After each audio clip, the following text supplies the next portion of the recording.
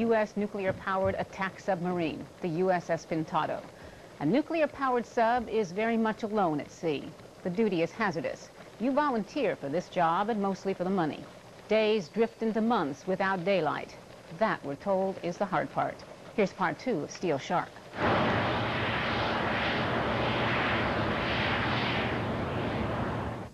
U.S. nuclear-powered attack submarines lurk undetected beneath the oceans of the world. One of the military's most secret weapons, not surfacing for months at a time. And there are times when no one outside of the captain and crew know its precise whereabouts. I have been told where I need to be in the world, so the U.S. government and my superiors always know where I am. Do you know exactly where I am pinpointed on the world? No. Over the years, the Navy has lost 2 U.S. nuclear-powered submarines at sea. It was in April of 1963 that the Thresher made her last dive and became the watery tomb for a crew of 129 men.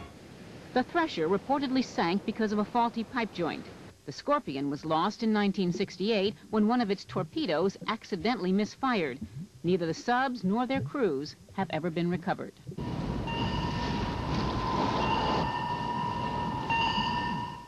In the movies, imminent disaster often looks and sounds like this.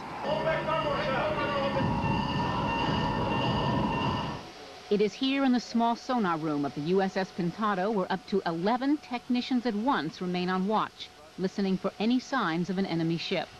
But the ping sound, made so familiar by Hollywood, is now history. Rather than going active, like the old submarine movies that you've seen, we do it all passively now.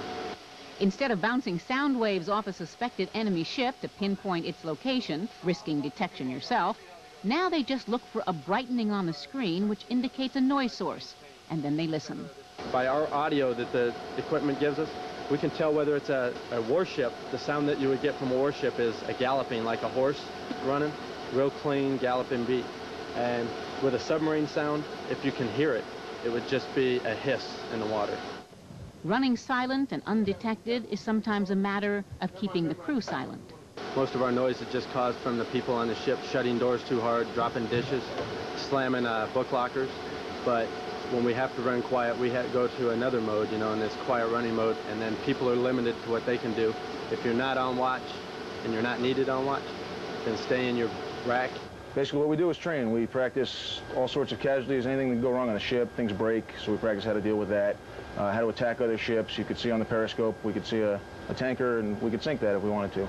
Once the torpedo tube is ready to go, we'll have yes indications for whatever tube we're going to shoot. And if we were at that stage where we wanted to shoot the weapon, we could use this panel. If you were actually firing a torpedo, it's just simply by moving that? Yes. Stand by and fire, and it's gone. 3, 2, 1.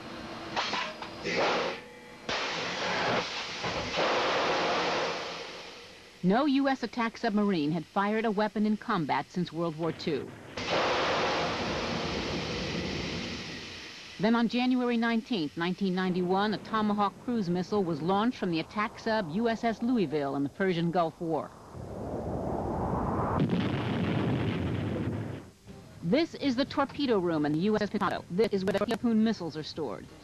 Men sleep. Look around the torpedoes and you'll see on the wall in the back mattresses right up against the torpedoes.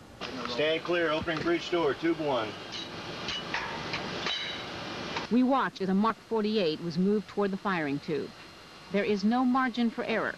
3,000 pounds of hydraulics are used to tube load the weapon. Clear forward. Clear forward, like that. This is a stop bolt. Stop bolt holds the torpedo in the tube until the time of fire, at which point it rolls out of the way and releases the weapon. The grates that you see on the bottom are where the water enters the tube and forces it out. Prior to opening a breech door, the first thing that you have to do is verifying the tube empty. The first one is sight glass. You're looking for any indication of water in the sight glass. If there's water in the tube, it'll show up red. This tube is drained. First call, first all the colors. The second indication you look at is tube drained indication on the count on the panel. The tube indicates drain.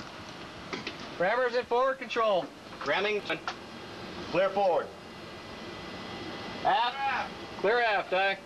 The Mark 48 is designed not to actually hit the ship, but to explode underneath it and use, basically vaporizes the water underneath the ship so that the ship can't support its own weight, and it breaks the keel of the ship, so the ship breaks in half and sinks. One Mark 48 can sink a destroyer in about 20 seconds. The USS Pintado left Alameda on October 16th. It is unknown where it is tonight. You can submerge where you cannot be seen, and then you're not heard. And with those two facts, if you're not there, you don't exist. So you're out of sight, out of mind.